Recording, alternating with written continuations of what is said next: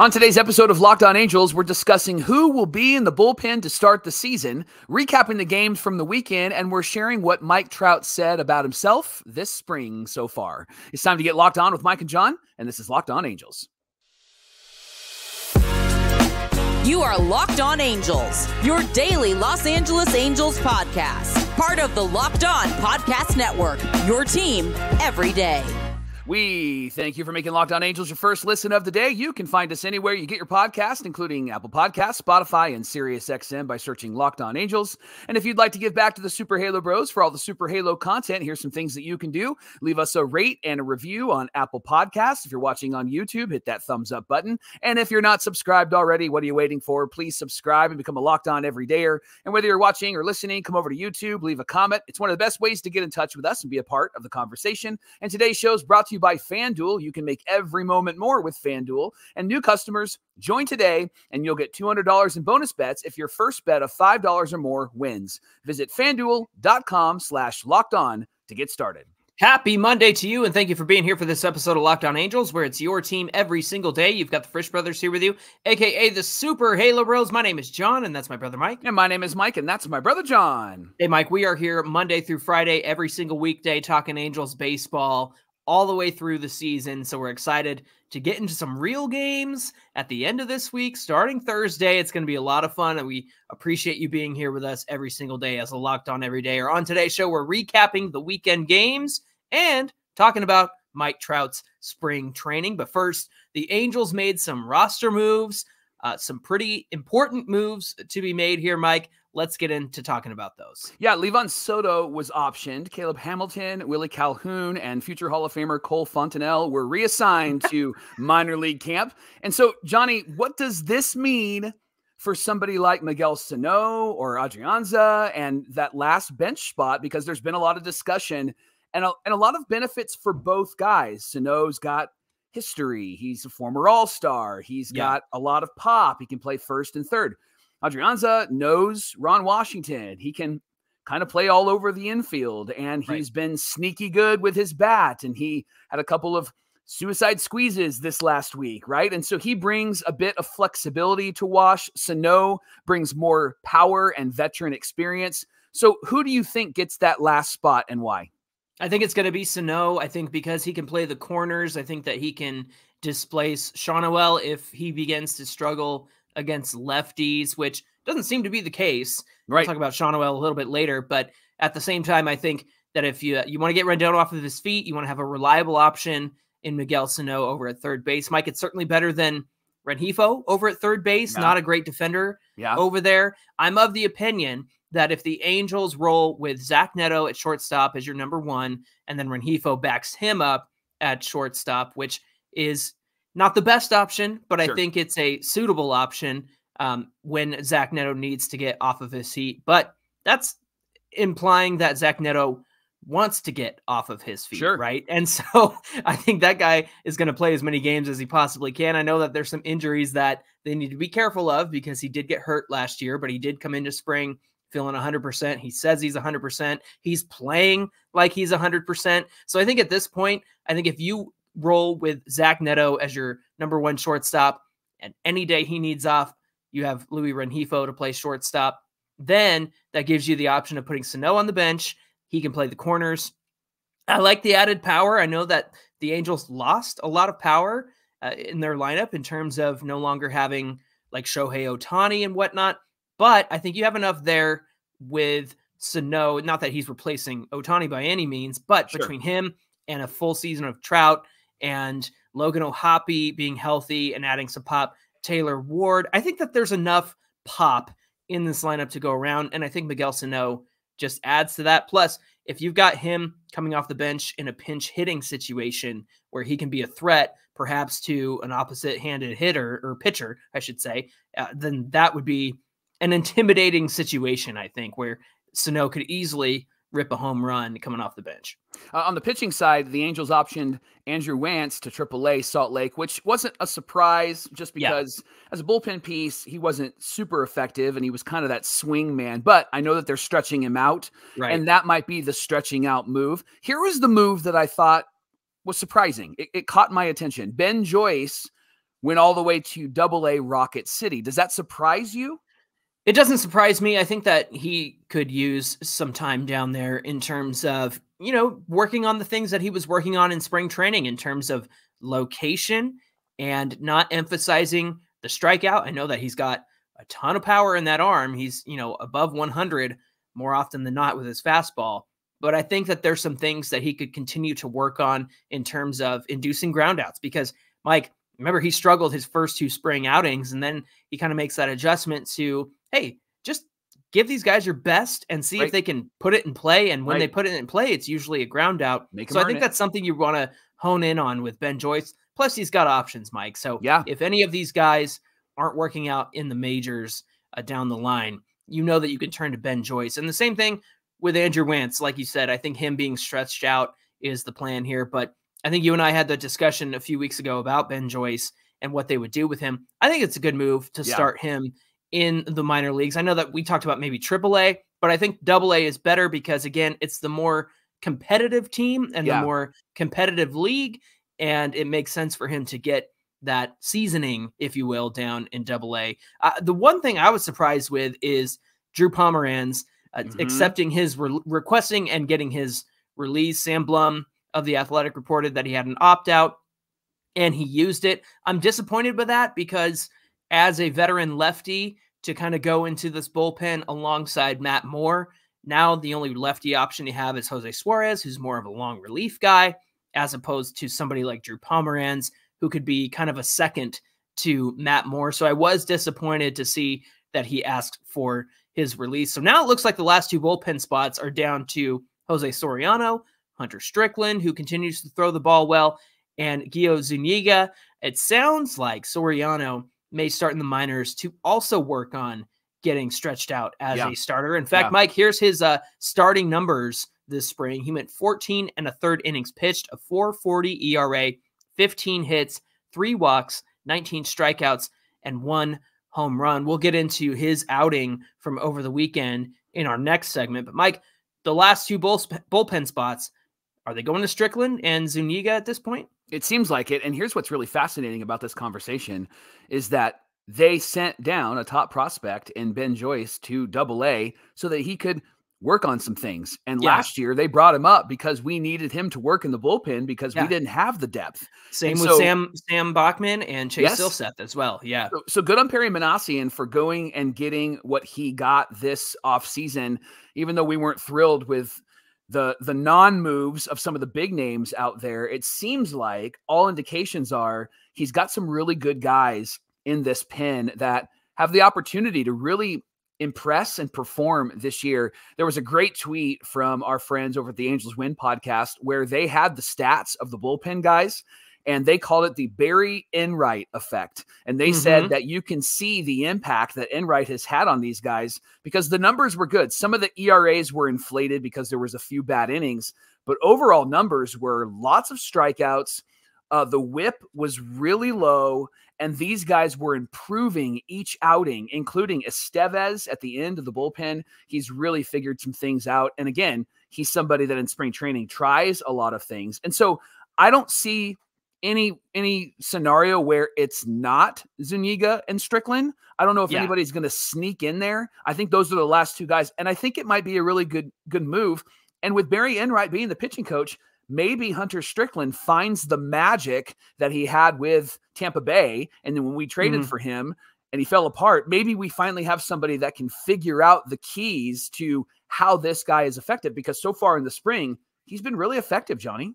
You missed one of the big stats from that Angels Win tweet, and it was the reduction in walks. It was these guys are not walking a ton of people for a change. Yeah, exactly. I knew that you were gonna, alley-oop that one to me, and you knew I'd slam dunk that. It's a volley. You got to spike it, John. Let's go. But again, it just goes to show that there is some fundamental changes taking place in terms of throwing strikes, getting at the hitters more quickly in terms of getting into favorable counts for the pitchers and reducing those walks. And that's huge because walks always come back to bite the Angels. And to your point, Mike, the Angels have the opportunity to let guys develop in the minor leagues. And if you want Jose Soriano to be a starter, then commit to it.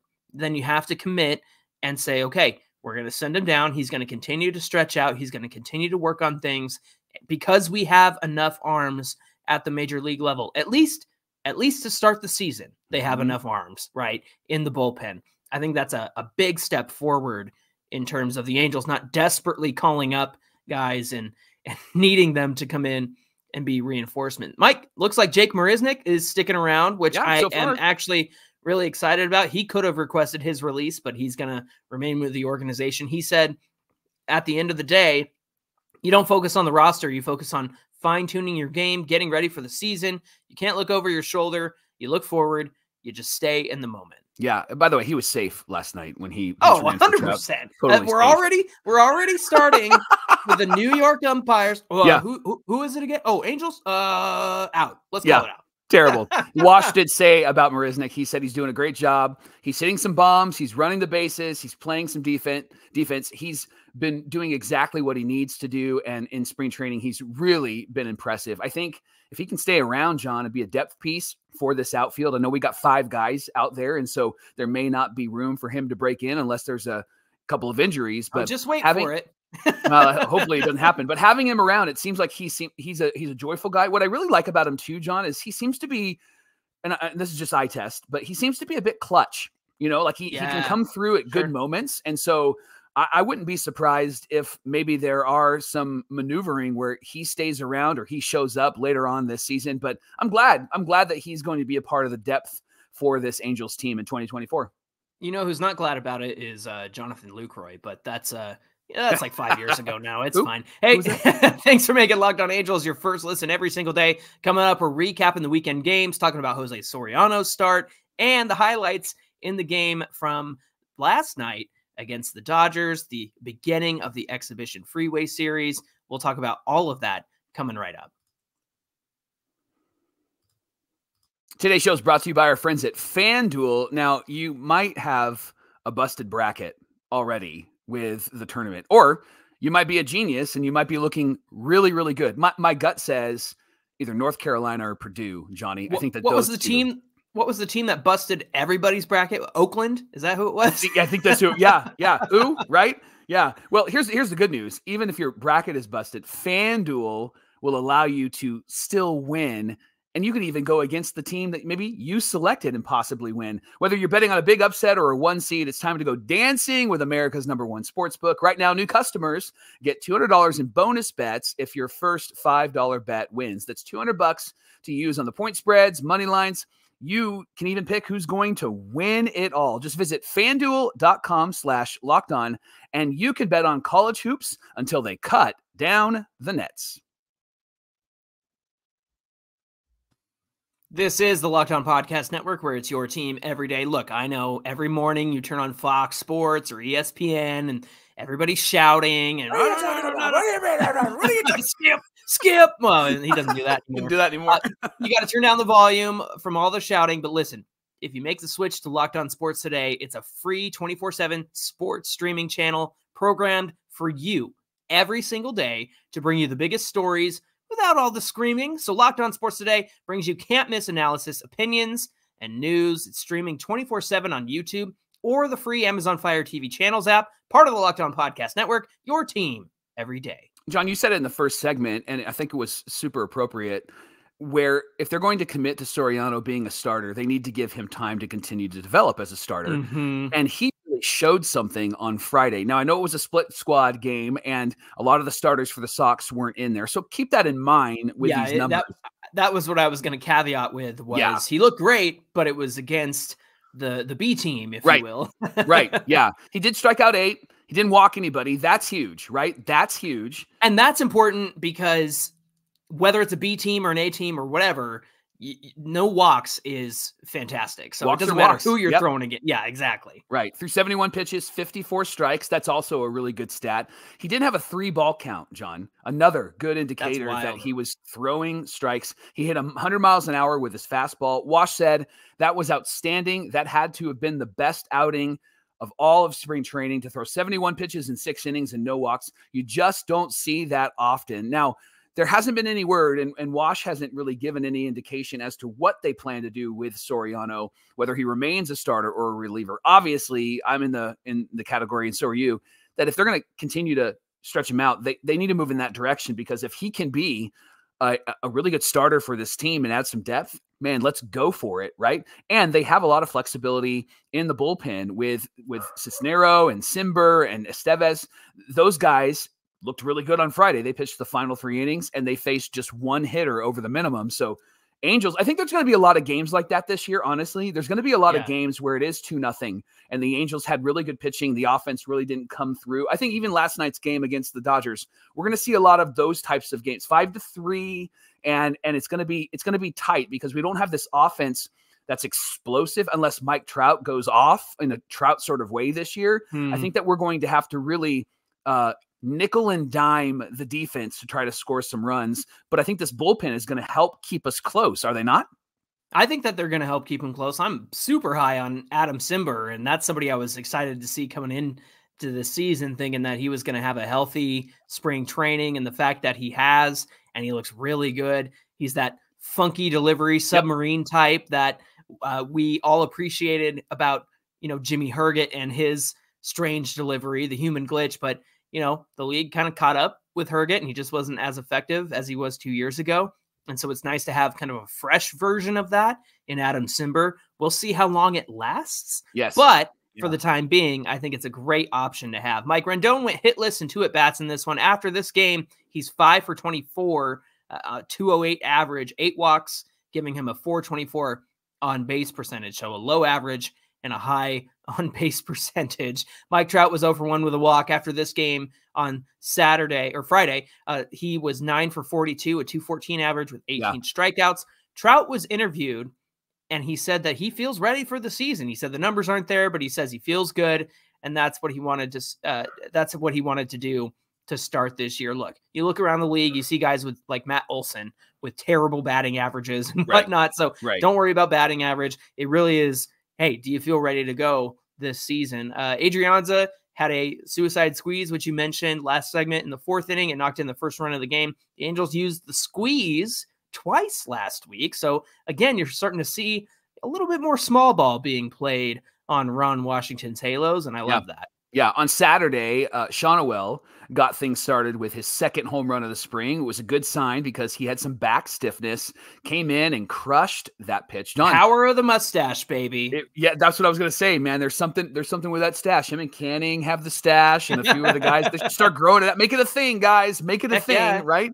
The score did get out of hand in this game. Luis Garcia had a tough outing, but Caden Dana gave up a lot of the bulk of the runs as well. So this is one of those games. They had Matt Moore as an opener. This was one of those games where they were just trying things out. But Nelson Rada hit a home run in this game as well. And we're going to talk a lot about him on tomorrow's show. But this kid looks phenomenal, looks fantastic. Can't wait until he is ready to be in the major leagues. A little concerned about Luis Garcia in his last 2 outings, considering he is going to be in this bullpen. And so you kind of hope that, hey, it's a learning experience. Can we make some adjustments here? Can we identify what went wrong here? But Mike, I go back to Nolan Schanuel hitting that home run early on in the game, and it was just great to see, because the guy just gets the biggest criticism for him is just being able to lift the ball. And it was great to see him take a pitch that was up and put enough angle on it to launch it out. It was a strong home run. It was. And so I am really looking forward to seeing what he's going to be able to do this season. It looks like he might still be pegged in that number 2 spot rather than being the leadoff guy that we all thought he might be. Are you comfortable with that at this point of spring training, or do you think that he should be number 1 leading off? I think 2 is fine, and I think that you can have somebody like an Aaron Hicks at the top of the order, and even if they want to try to run with Rendon. I think the only danger with Rendon up there is that both Schanuel and Rendon are not fast. They're good base runners, but they're not fast, right? And so I prefer to have somebody at the top that can really fly. Heck, DH Joe Adell and put him at the top, right? He gets on base and the guy flies around. I like the flexibility with Schanuel. I like that he can hit the ball all over the place. And I think the 2-hole hitter is a guy that you want to guarantee contact moment, whether it's a hit or moving a base runner over. Angels have just had way too many strikeouts the last few years. Yeah. And with Schanuel, he's moving runners over. He's not necessarily going to hit into too many double plays. Neither is Rendon. And so I'm up for the experiment with Rendon at the top, but I think that having Schanuel behind him makes Rendon at the top a bit of a threat, because you know that the guy that's coming up next is going to make contact whether you like it or not. And then you've got Mike Trout, and the ideal situation is you got a first and second or a first and third with Trout at the plate and nobody out. And I think what's interesting about Rendon is the fact that he takes so many pitches that when you're in the on-deck circle or you're Mike Trout watching from the dugout, you got to pay attention to that stuff. And so if a guy is mixing in his entire repertoire trying to get Rendon out, even if Rendon gets the out or grounds out or what have you, it is a success in the sense that at the start of the game against a starting pitcher, you get to see a lot of his repertoire early on. It helps guys behind him identify the pitches so that they can have kind of a strategy once they get up to the dish. Locked On Angels is brought to you by Amazon Fire TV. Amazon Fire TV is your destination for sports. From live games to highlights to in-depth analysis, Fire TV offers an amazing viewing experience, whether it's opening weekend for baseball, which is this weekend. I can't wait. Or you're right in the middle of the college basketball tournament. You're going to want to have a Fire TV. They recently created Fire TV channels to deliver a constant supply of the latest videos from your favorite sports brands, all for free. And that includes all of us at Locked On and a lot of the big pro leagues and college conferences as well. Fire TV allows you to dive into the game analysis, highlights, and more, and they're going to keep you up to date on all of the latest in the world of sports. They also have great news, entertainment, gaming, travel, cooking videos. Visit Amazon.com/LockedOnFireTV. Again, that's Amazon.com/LockedOnFireTV. You can check out Fire TV channels on Fire TV and Alexa devices. One more time, Amazon.com/LockedOnFireTV. Mike, we had our first game of the Exhibition Freeway Series against the Dodgers. On Sunday night, they played at Dodger Stadium. And man, here in Pasadena, it was pouring rain right before the game was going to start. So I thought, they're like not many miles away from me. I wonder if they're even going to play this game. Fortunately, they were able to play the game and play it all the way through without any delays. But it was looking pretty dicey there for a minute. But the interesting thing about this game was that all of the conversation was on the game. And there certainly weren't any outside influences or outside factors that anybody was talking about. No, I'm just kidding. But what's interesting is that it feels like we may have gotten a decent preview of what this lineup could look like every day as the Angels start their season. So let me run it down here for you. Rendon, he did lead off in this one. Aaron Hicks was batting second. Mike Trout, of course, batting third, which, again, I really like. I'm so glad that he's there. Taylor Ward was batting cleanup. Brandon Drury was behind him at fifth. Moniak was DHing in this one. He bat sixth. Hey, number six. Hey, how about that? Who said Logan that? O'Hoppe was batting seventh. Luis Rengifo played second base in this one, and he was batting eighth. And then Zach Neto was down in the 9-hole. Canning got the start in this one. Why don't you talk about his start in this one? Yeah, he really struggled in that second inning, was taken out and then brought back. Johnny, he recovered really well, though, because he struck out 7 in 5 innings, and he pitched really well against the Betts, Ohtani, Freeman, top of the order. Here's my question to you.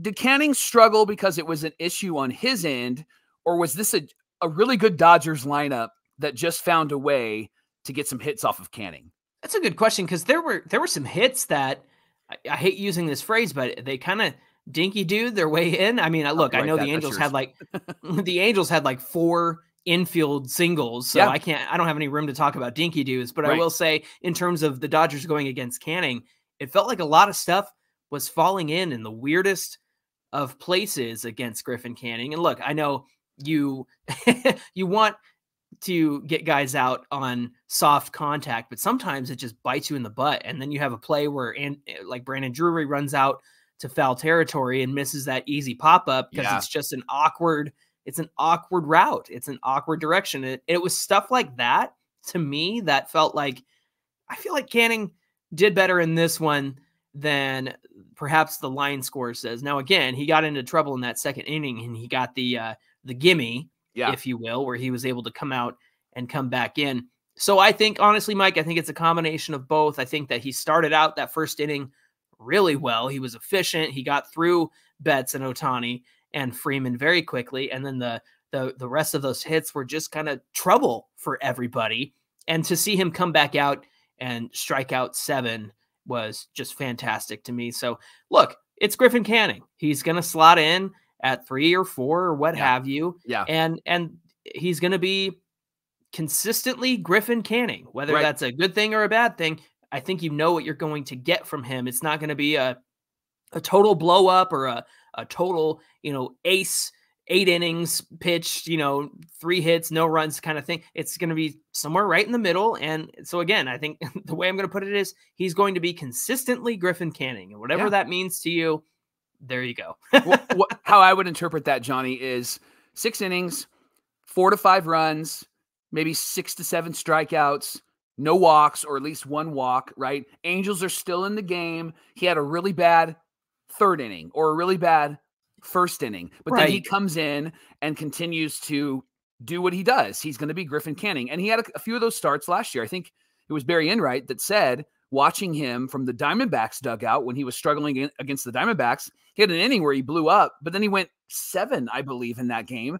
And that was really impressive for Barry Enright to watch him do that he recovered so well. And I think that Griffin Canning is the Kevin Appier of the Angels in 2024. And Kevin Appier in 2002 was that guy where he would come in and eat innings, wouldn't always do it so efficiently, would have games where you're like, come on, what are you doing? Right? So take this guy out.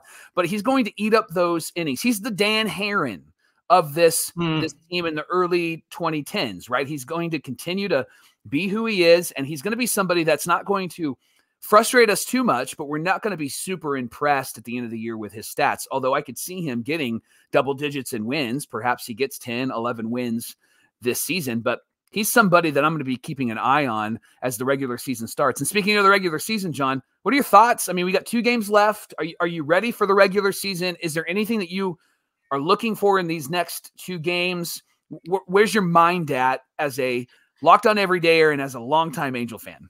I understand Taylor Ward at cleanup, but it does concern me because I know that he's had success there, and perhaps it's, one of those things that you write off as it's spring training and he's still figuring things out. I don't know if it's Taylor Ward and his baby face, but it just doesn't seem like a threat at cleanup, Mike. Like it's just, I don't know. When I think of Taylor Ward, a face tattoo, right? No, but when I think of Taylor Ward, I don't think cleanup. However, I think the numbers would argue against that because he has bat cleanup in the past. It's been spot. Obviously when the Angels have injuries and whatnot, he usually ends up in that 4 spot. So it is interesting to me that they're trying him out there. But then I look at the rest of the lineup and I think, well, if not Ward, then who? Yeah. But what I think I do like about this lineup is the fact that they kind of have that pattern of on-base guy, contact guy, power guy. Now, if you get to cleanup, you have kind of Ward who can be on base, hit for average, or hit a home run. He kind of does all 3. Really, it's going to come down to his eye at the plate. If he's drawing walks, I totally get that. But again, you don't want to put, I guess what I'm trying to say is you don't want to put pressure on a guy in the cleanup spot whose job is to drive in people if their eye at the plate isn't that great, and so they go free swinging. And perhaps maybe that's the contrast here. Maybe Taylor Ward isn't that kind of free swinging guy. At the same time, the role feels weird to me. So I think I've said enough about that. You look at this lineup. What thoughts come to mind for you? I think the speed of this lineup will be utilized and capitalized on this season. Just last night, Trout getting 2 infield singles. I love that Mookie Betts tried to be Derek Jeter. That was impressive. Well, and again, like we talk about all the time when people say, "Oh, Trout's regressing." Look at the sprint speed down the line. And they talked about that on the broadcast last night. That last year he was in the 90th percentile in sprint speed and the 90th percentile in hard hit percentage. He's making contact. It's just a lot of unlucky bounces, right? Sure. And so last night he found the holes to be able to beat out 2 hits, and Zach Neto did the same thing. I think that with Joe Adell in this lineup, Neto in this lineup, I think that their speed is going to put a lot of pressure on the defense. And that's going to be something that we'll need to pay attention to because it's unique to the Angels since really probably the early 2000s. They haven't really utilized their speed. I think this year they're going to utilize it, and we're going to see the benefit of that. We're going to see maybe some more errors made where Trout ends up at third base, and we're going to see a lot of, I think, sacrifice flies and moving runners over. So pay attention to that. That's what I like about this lineup. And again, Mickey Moniak at number 6, we've talked about that. It gives him the opportunity to go crazy, to bang or to strike out, right? Like he swings hard. He almost had a home run last night. He swings hard. And I think that's the perfect spot because the 6th hole isn't a hole that you're like, man, we're counting on that guy. So it allows Mickey Moniak to be dynamite. It allows him to just like light the fuse and let's see what happens with this guy. And I think if you give him the chance to do that and let him be who he is, watch out because he might carry this team to start the season.